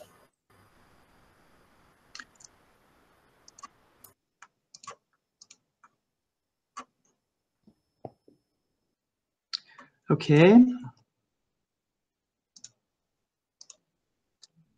I hope you can see my screen and hear my voice. Yeah. And if this is the case, then hello everybody, and welcome to this presentation about UE-borne bathymetric LiDAR. And well, the takeaway message which I want to give you is part of the subtitle. We are now with UAV-borne LiDAR bringing airborne laser bathymetry from the, let's say, meter range to decimeter resolution and to centimeter accuracy. And that's basically it. And I think this slide probably summarizes it. Why is this the case? What we see here is a UAV-borne LiDAR bathymetry river cross-section, very detailed topography, vegetation, water surface, underwater topography. And we achieve this by flying low, 50 meters above ground level, something like that, with a scanner providing a very high point density, which gives us more than 100 points per square meter. And that's not all. What also we get from UV LiDAR is UV bathy LiDAR is a small point distance on the one hand side and a small laser footprint diameter. Think back, if you are familiar with bathymetric LiDAR from manned airborne platforms, then we're dealing with, let's say, laser footprint in the range of 1 meter, half a meter, something like that, but not below. So you're not able to detect smaller objects than something like 50 centimeters. And with UAV-borne bathymetric LiDAR, we are now breaking this this limit and come down to a sub-decimeter resolution level and to a very high accuracy, especially if we are thinking about one of the other high-end instrument which is now available on the market. So we get detailed submerged topography, we get vegetation, we get underwater objects as well, like driftwood, submerged driftwood, and the like.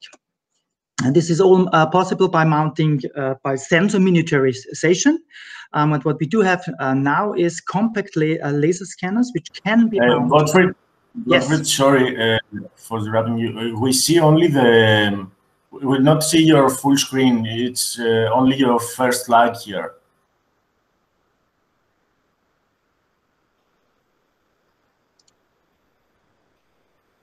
What do you see now? Now a UAV carrying this LiDAR. And this is now in full screen mode? No. Okay. It's on the... Okay, then I'll leave it like that. And now I think you see my PowerPoint surroundings, but I think this should work fine. Like yeah, it's okay. Yes, okay. Then I think the presentation mode is not running. Yes. Okay. And this is all made possible by sensor miniaturization. As I said, we are now speaking about lightweight and compact laser scanners, which can be mounted on UAV platforms, especially on octocopter platforms. There are a couple of instruments on the market. On the left-hand side, you see a very lightweight but not so accurate instruments, like the Astrolight or the Amuse one cell from a Japan product, which are in the range of several kilograms, but only provide a depth penetration of something like 1 second depth. On the right-hand side, we have two instruments which are on the high-end sector. The Fugro instruments with about 14 kilogram is more or less suited for integration on light aircrafts, but the Riedel system with 12 kilograms can also be integrated on unmanned aerial vehicles. That's the very instrument where I do have, let's say, personal experiences with here you can see the sensor in the air carried on a UAV. So we have this compact scanner here, where the compact sensor consisting of a scanner and an inertial measurement unit and a camera, and together with the GNSS, this is then a full airborne laser scanning system. It is the scanning is conical, as it is very often used in bathymetric LiDAR, with a forward tilting of 14 degrees and a sideward tilting of 20 degrees. Some sensor specifications: the pulse repetition rate can be controlled between 50 and 200 kilohertz. What is very interesting on this instrument is that also the beam divergence can be is controllable, user controllable, between 1 and 6 millirad, and at a flying altitude of 50 meter. This then brings us results in a laser footprint of 5 centimeters to 30 centimeters. I've already spoken about the weight, and depth performance of this system is twofold second depth, which is quite remarkable, I think, for airborne laser scanning bathymetric systems. We tested the system several times, last times in March 2021. Very good conditions on this date concerning weather and concerning, let's say, atmospheric conditions, and also water clarity. We had 17, all in all 17 flight strips here on the Pilach River, which is a pre-alpine gravel bed river, the right-hand tributary of the Danube, meandering river, as you can see here. And here follow a couple of slides with the let's say, results here. This is the refraction-corrected point cloud topography on the one-hand side, here the gravel bank with the vegetation on the left-hand side, and here the riverbed. You can very clearly see that we also get now details on this submerged topography, like boulders, as you can see here.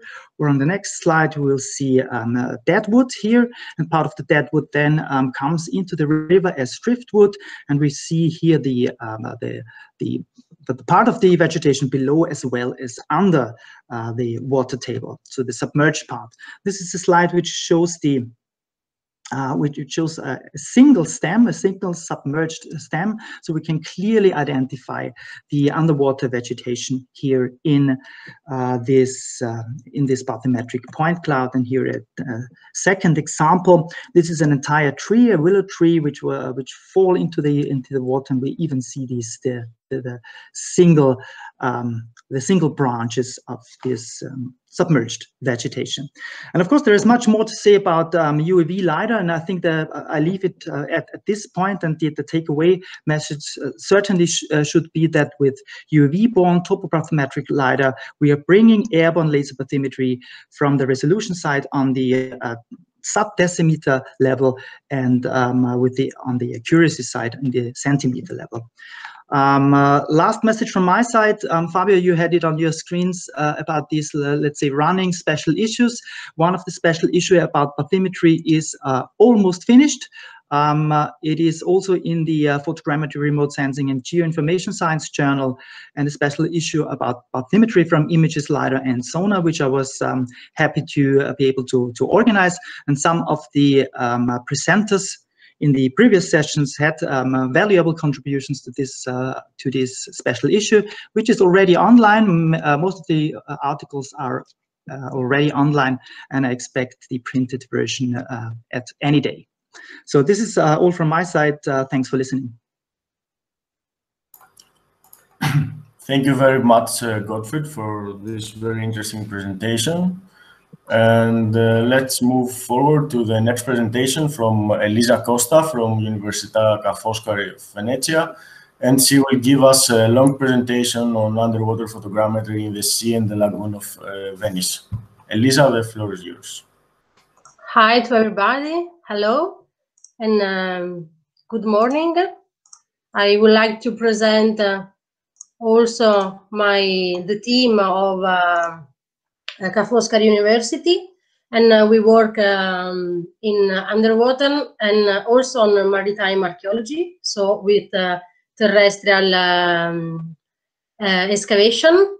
And we have, this is our website, and we have a lot of projects.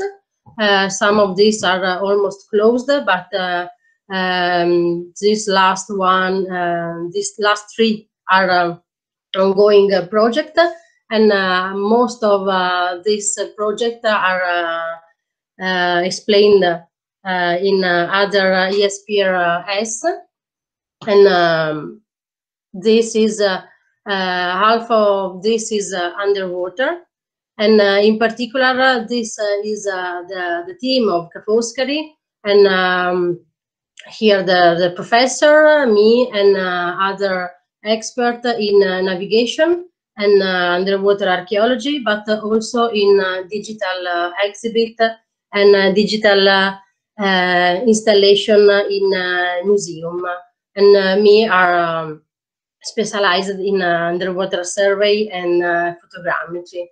In these last 2 years, we start a collaboration, and a very incredible collaboration with Azione Mare.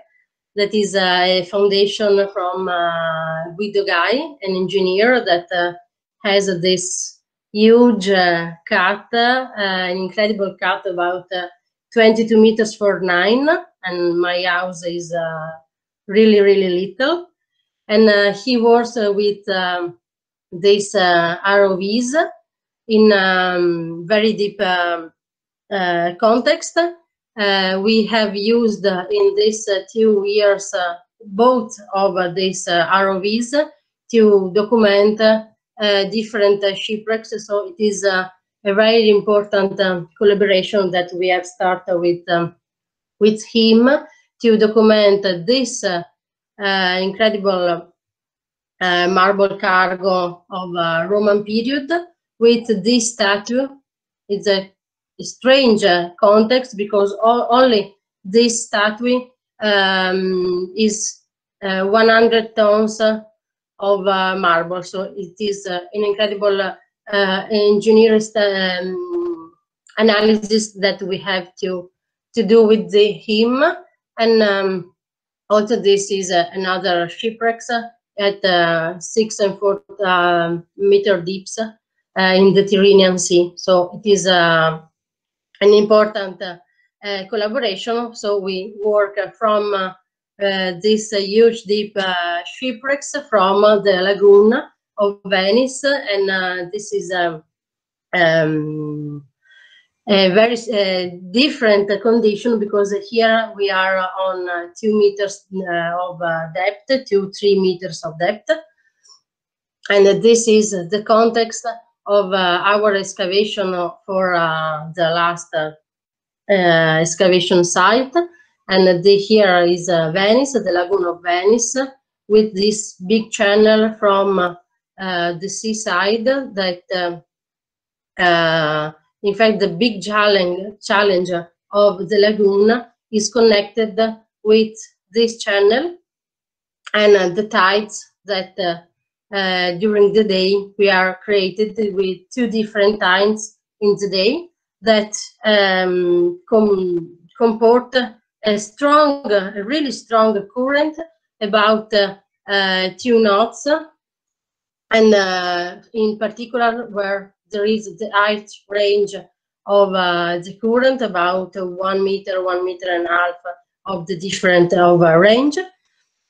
And this high tides comports a very low visibility, in particular during the tides, because the tides move the mud and the sand from the bottom of the lagoon. So in this situation, the photogrammetry, it is possible only at the end of the rising tides, and where the current is not so strong, and the visibility is better, and because of the rising tide, the water comes from the seaside, the sea, so the water is cleaner. But in this condition, the photogrammetry is possible only half an hour during the day. In this condition, we have realized different type of survey. As a multi-beam echo sounder, we have the bathymetry of all this context. Here the channel, and here the structure, the Roman structure from archaeology with particular, and also we have used a sub-bottom profiler to understand which is also under the bottom. We have used a topographic survey with total station because we are near the land, and only in 2-3 meters of depth, so we could realize this high pole about 3-4 meters. So we have used this to obtain a particular topographic net to insert in the same reference system all of the different photogrammetric survey that we have obtained in different days, because we can work only in half an hour during the day, so it is possible to obtain only a little portion of the excavation for a once photogrammetric survey. So we have to insert all of this in different occasions. So at the end of the excavation, we make an enhancement of the video of the photogrammetric survey and all the images, and we could obtain all the excavation also in this difficult condition. And in fact, the photogrammetric survey in this occasion is really important also for the technical aspect from the photogrammetric survey, but also and in particular because it is the only way to share the underwater cultural heritage that in this condition is almost invisible. Thank you very much. Thank you very much, Elisa. And let's move forward to the next presenter, which is Oliver Kamen from the Institute of Applied Photogrammetry and Geoinformatics of Jena University, Oldenburg in Germany. And he will present us the group activities in a small presentation.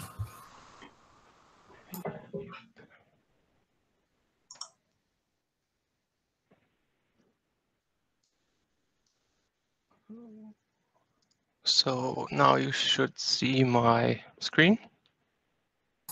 Yeah, but it's not on full screen. Should just changed. Give me a second. Yeah. I think you can just press F5. Yeah, I'm in the presentation mode, but it's swapped somehow. Okay. I swapped it, but it didn't work. So okay, so let's give it.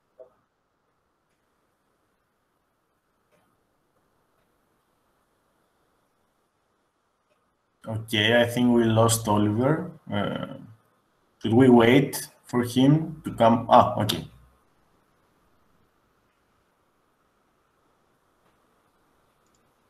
So here I am, hopefully again. Can somebody hear me? Yes, we can hear you.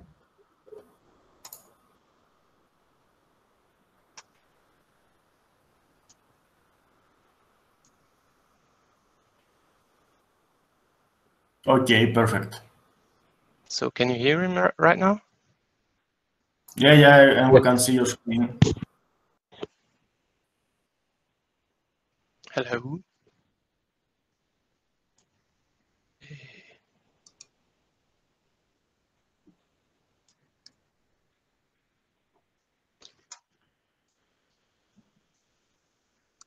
Okay, you can hear me. Awesome.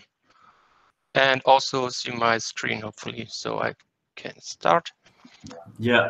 Yeah, my name is Oliver Carmen. Sorry for that little delay. I'm a research associate of the Institute of Applied Photogrammetry and Geoinformatics at the Yale University in Oldenburg at Professor Thomas Luhmann's group, and I'm going to show some introduction to our work in water photogrammetry. And what we've done so far, we've done some simulations. So we do deal with synthetic data sets. So in this case, we have a calibration cube you can see on the left-hand side, and it was a real data set. So all these blue dots in the left corner indicate the acquisition positions, and the red dots represent the calibration cube of a real data set. And we used this data set to do simulations. So we created synthetic image coordinates, which are refracted by synthetic interfaces. So what we've done, we've set up a stereo system with a baseline of 200 millimeters. You can see in that sketch on this in here. And then we changed the interface. So for example, on the left-hand side here, you have the interface just in front of the lens. And on the other side, on the right-hand side, you have the interface shifted towards the object by, in this case, 1.5 meter. So we changed the interface in some setups, and then we calibrated the camera, so the stereo system in the relative orientation, and also, of course, the interior orientation of the camera. And then we had a look at the relative orientation of the stereo setup, and also of the interior orientation. Here, just the camera constant is shown, and here you can see from nominal, so in air calibration, the camera constant increases by the refractive index of the water, as well known by literature. And then you can see if we shift the interface towards 50-50, so the path of light travels 50% through air, 50% through water, the relative orientation changes significantly in Z, and also the camera constant changes by around 0.5 millimeter significantly. So there are really high correlations within the calibration process of the bundle adjustment. And when you use a stereo system, these effects will scale your actual measurement when you, let's say, leave the calibration and go to your actual in situ application. And this becomes interesting for us when we have a look at our application, because what we do is we try to inspect welding lines on the water. You can, on the top right corner, you can see the welding line, and these welding lines are welded on the water and also need to be inspected underwater. And therefore, we have a single camera system set up in the housing of Blue Robotics with a 3-inch housing here, and we can translate the camera above the welding line. And what we do then is we do backward intersection to get the exterior orientation of the camera. By using the reference targets of this reference frame, we can put into the welding line.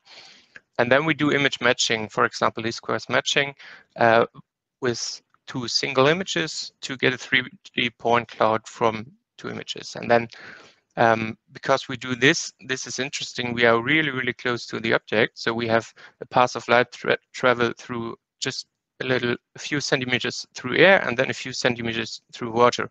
And in this case, we use a dome port, not to deal with the refractive effects too much, but we are planning to also to use flat ports, since we are limited in our dimensions to configure the system. And we've done some first tests in the lab. We used clean water, and then we can reconstruct the welding line quite well, having a standard deviation to a reference of 0.05 millimeters. And when we do it in turbid water, it of course becomes worse, but it's still quite good because we are aiming for 1/10 of a millimeter in standard deviation, so that's still in our target accuracy. And the turbidity of this water is about 20 centimeters in visibility, so that's already quite bad. But in German waters, you can have such conditions. So our aim is to build a setup where we can also deal with turbid water. Yeah, that's my short introduction. Thank you very much. Last but not least, I would also like to point out the call for papers by order of my boss, Thomas Luhmann. He and Professor Maas do that special issue where you can submit your paper until 20th of August if you're willing to. Thank you very much. Thank you, Oliver, for this presentation. And let's move to the next presenter, which is Pertti Arvonen from UVIS from Turku in Finland. And he will give us a bit presentation about underwater navigation, communication, and surveillance for divers. Pertti, are you here? Yeah. Yes, I'm here. Do you see UVIS already? Yeah, we can see your screen. Very good. And thank you for this possibility. First time here, so this is an honor for me. So I have a quick presentation. I try to explain the UVIS system for you first, and then I run to photogrammetry process supported by UVIS very quickly. So you can find more information from our website uvis.fi, Finland. So we started from the ultrasonic invention, how to send reliably the data through the water. So that's key. So that's why the UVIS works in quarries, harbors, even swimming pools, and that was the key. And the system consists of dive units, can be connected to divers, tablets, or ROVs. On the surface, we have 3 buoys. So this is like the floating LBL system. And we have a tracker software which you can follow and communicate it to the divers. So we can track even 100 divers if we like to. And we sell quite often this in a ready-made case where everything is included, and maximum 6 divers in this one case. And the tracker software is like this. So we can receive some messages, alarms. We can send message divers. Divers can send message to us or to other divers. We can see point of interest and so on. And we have done the cooperation so that even the side scan sonar software, in this case Division is a Swedish company, they can listen our buoy messages as well. So you can then drive your ROV right away to your findings and follow the ROV or divers above the mosaic of the sonar view. And the specialty of the system is that we can send the data down to the diver as well. So we have connection, for example, this OTAP tablet where is a Samsung Android tablet inside. And you can see on the right-hand side, there is ortho mosaic, the picture of the Gripshunden in Sweden. Lund University have UVIS system already. And you can navigate and travel above the model, and you can see your dive buddies. You can send messages, alarms, SOS, you name it. And also the data is available for the cameras. We can also connect it to GoPro, so you can inject metadata during the dive inside the video. But also, if you have either camera, you can with a timestamp you can connect location data to the video frames or still images, and this is important for the photogrammetry. And this is how the data looks like. You can take right away to KML, to Google, or operate with the raw data in Excel. And this is the latest case. This is in USA and Sierra. Maybe you have seen that this is a very special design for the big area photogrammetry. And now last case was the big coral reef area. So they use for the navigation and also collecting data to the images. So that's very powerful for the big areas at least. And this is when you have a location data to images and underwater photogrammetry, you have already georeferenced model, and there's many other the benefits. I can show you one thing, which is this kind of summary of how to use OVs with the photogrammetry. So first, you can take a shooting and navigate with the system. Also, if you don't need any navigation support, you can just put the one diver unit to your backside and collect data. And when we have a camera time, known camera time, and we have our GPS time in our log, then you can combine the data later. So, for example, this was in Webster, UK, the photogrammetry case. So there was a navigation, collecting the data here first, and then we make the one around the vessel here. And then we collected the data to the every image. So we have every image have data of coordinates and altitude then. And that's very valuable via CSV file to Metashape. And the models were excellent. There's still a little bit open how much this location data helps in the photogrammetry model. But we have seen here in Baltic Sea in a low visibility that it definitely helps in navigation and also the aligning of the images.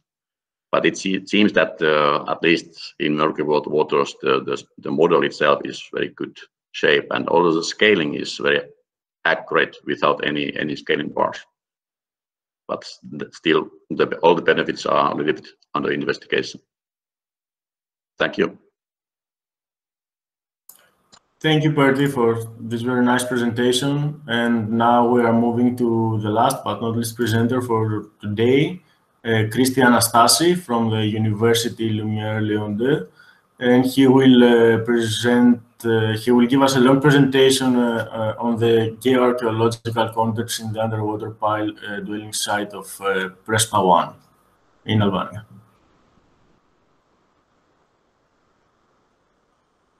Cristi? Hello, everybody. Do you see my screen? Yeah, but not in full screen. Now is okay? Yeah, you can start. Perfect. Okay. Hello, everybody. My presentation is about the geoarchaeological context in the underwater pile dwelling site of Prespa 1 in Albania. First of all, I would like to present where is situated the Lake Prespa. In this map, we have Albania in the Balkans, and the Great Lake Prespa is situated in the southeast part of the state of Albania. Now we move to the archaeological researches made in this area. As you can see in this bay, the underwater research has started since 2010 with systematic surveys until 2017, where the pile dwelling settlement of Prespa 1 was found. In this area, in this site, they took the team of archaeologists took some pottery samples, and the sample from a pile,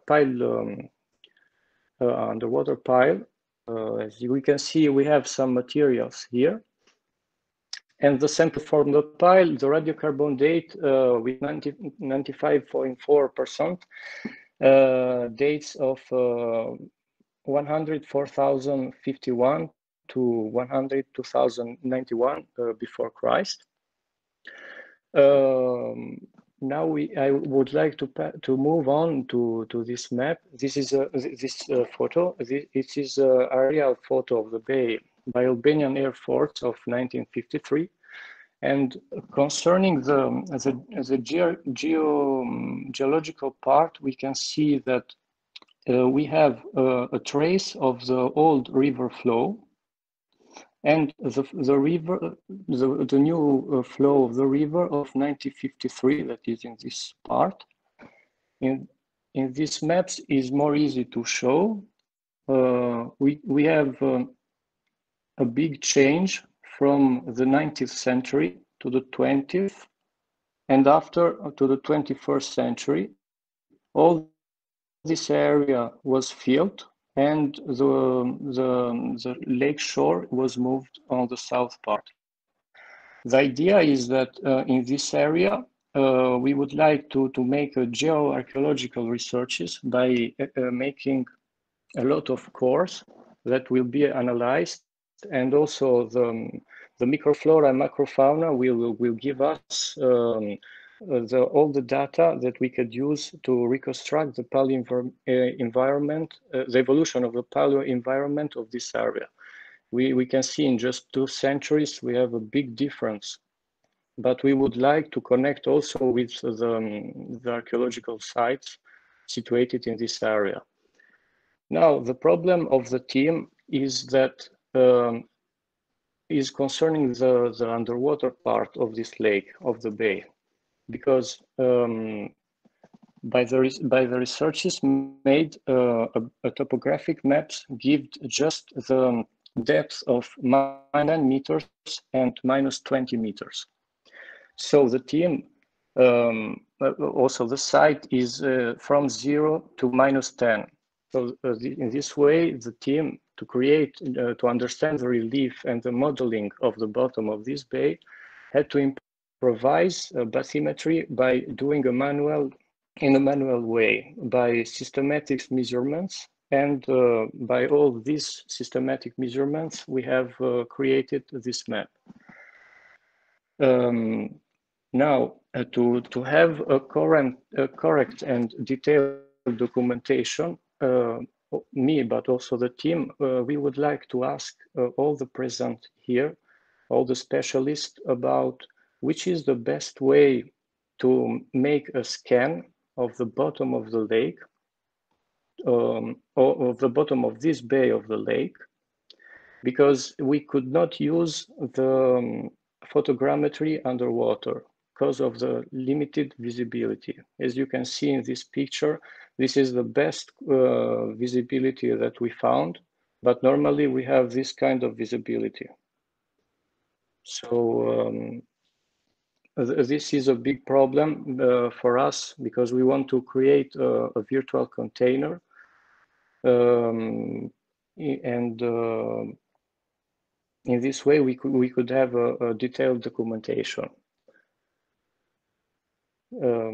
Due to the time, I would like also to thank Fabio and the organizer for giving me this opportunity to show all the researches made on PRESPA-1. And me and also the team, we will be very pleased to know which is the best way to realize a scan on this part of the bay from 0 meters to -10 meters. I will also write the question on the site. Thank you everybody for your attention. Thank you, Christy, for the presentation. And now we can move to the questions posed for this session. Okay, Panos, I can share my screen. Yes. Okay.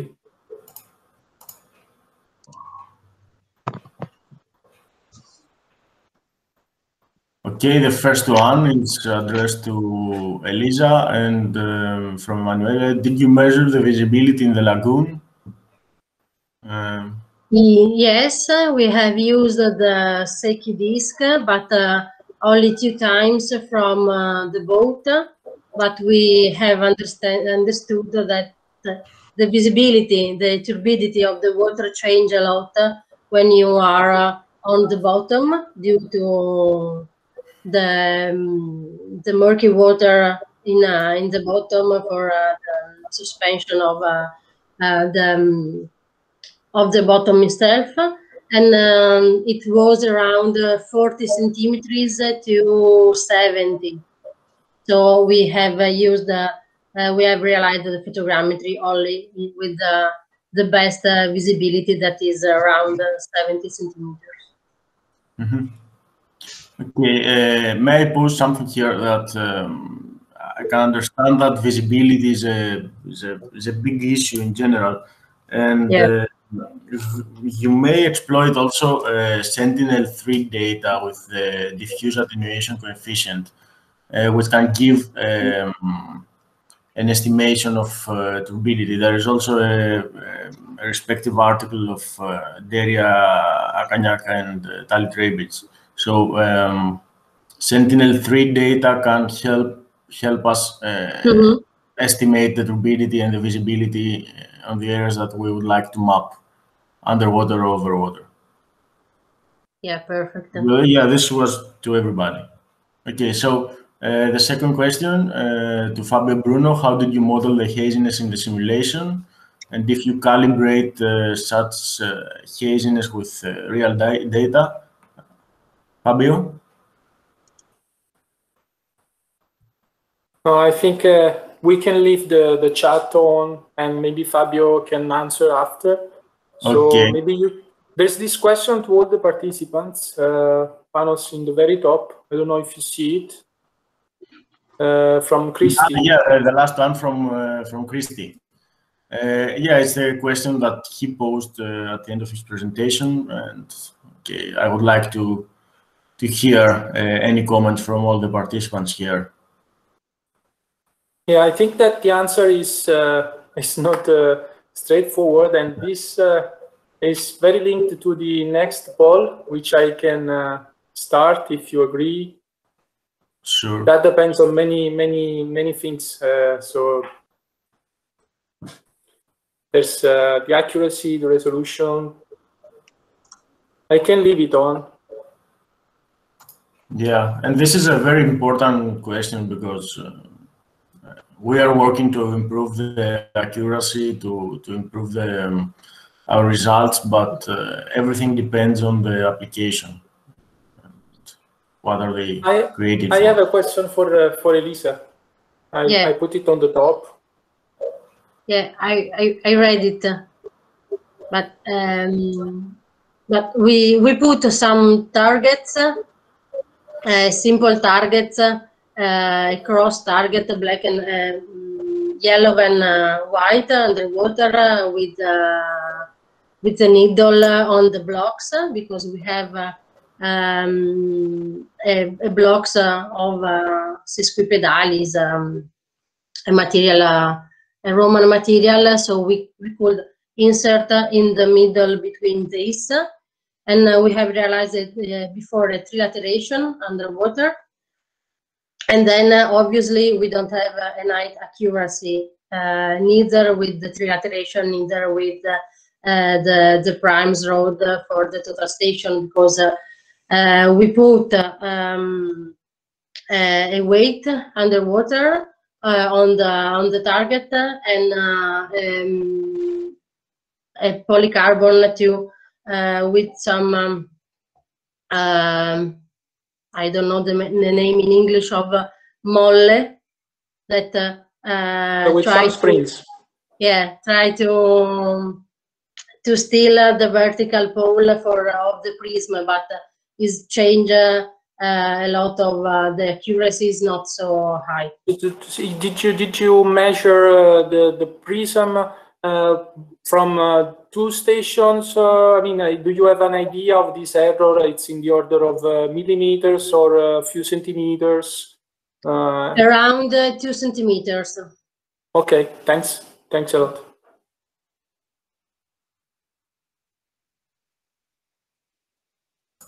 Okay, since we don't have any other question, Fabio, would you like to close this day? Yes. I switch on my webcam as well. Okay. We have come to the end of the first day. It took a little bit more than expected, but I think that everybody really wanted to share their latest updates. I leave you with the latest poll as well. This will be on for the day for today and also for tomorrow, so you can be free to vote in any moment, and I will propose them again tomorrow. So I would like to thank all the speakers and the participants. We have people from from Australia who joined, and now it's, I think, time to let them have a dinner, if it's not too late already. And I would like to thank you, all the speakers again, for this very successful first day. Thank you all. So I would stop the recording now, and see you tomorrow.